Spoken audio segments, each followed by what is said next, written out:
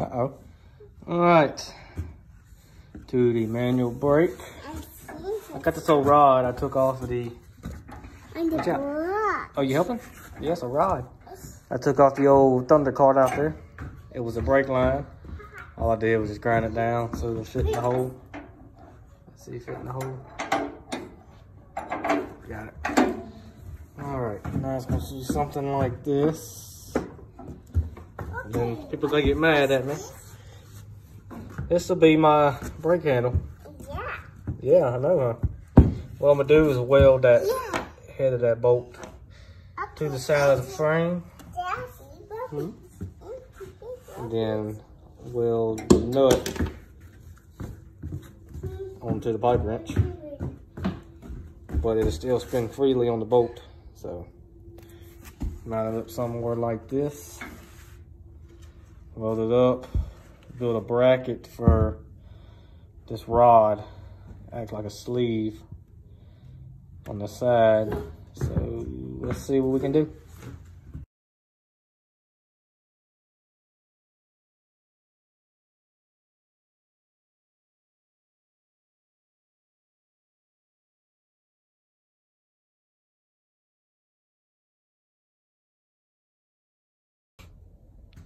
All right,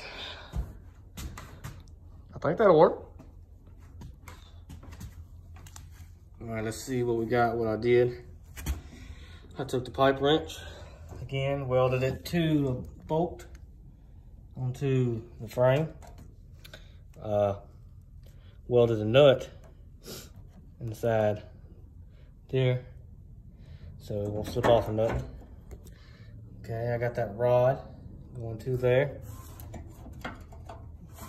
Got it coming through. I made a bracket. This is the bracket right here, as you can see.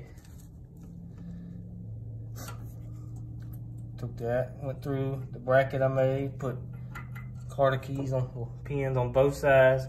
That way this won't slide back and forth however far. Alright, I did that. And for release to come back, I put a spring. I might change it up later, but this is the only spring that I felt comfortable, that was strong enough to work. Cause I bought that whole box of springs and I didn't see nothing in there I really trusted. So I got this in there for temporary, just how it is, but I mean, it works good. Let's crank it up and give it some gas, and let's see if it works. Then we'll do a little test run.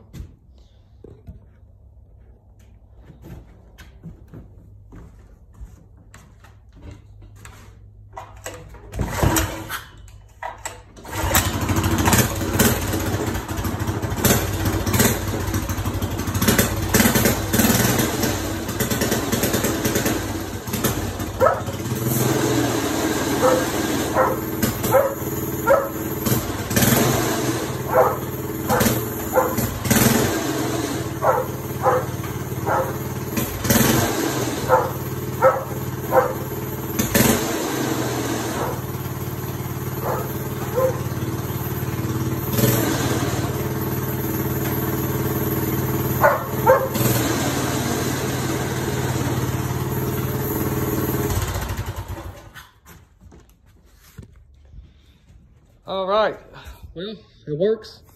I might have to do some adjusting to the brake itself. I might have to tighten the bolt up on the backside, which is somewhat right there. So as you can see it kind of in that perimeter. Yeah. Going on the inside of that. See down there by the R. Tighten that up and it'll make that a little tighter. That way when I come forward, it'll really bring the brakes up. So that is done. Let's see, oh yeah. I got some goodies today from Go Power Sports. A couple stickers and stuff. I got about, I said, why not? bought me a clear valve cover. So thank you, Go Power Sports, for that. Put this on, make it look a little better. And we go ride it around. So, after all that's done, getting all the tweaks to that checked out. Next, removing the old gas tank and putting on the new one. Gasser style. So everything seems to work out great. So, what you think, Moo? I'm gonna put this valve cover on? Yep. Let's do it. Man, would you look at that? That there. Being able to see it being clear, that is way cooler. Way cooler than the old stock one. I don't know why I even make these. I should make them all clear. Or different color tint. Come stock on the motor. That is just way cooler. Man. Let's go rip it.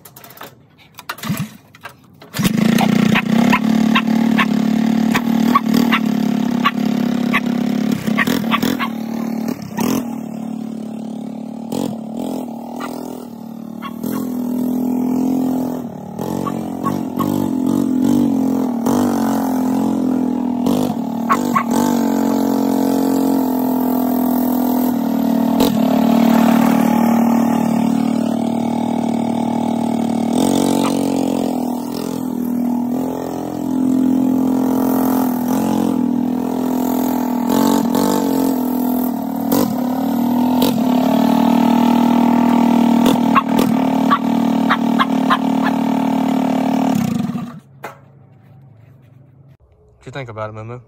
You like it? Yeah, I know you do. I'm about to build you a trailer. Haul you behind on a trailer. But overall, man, she rips, man. I like it. I do gotta do a little adjusting to the brakes.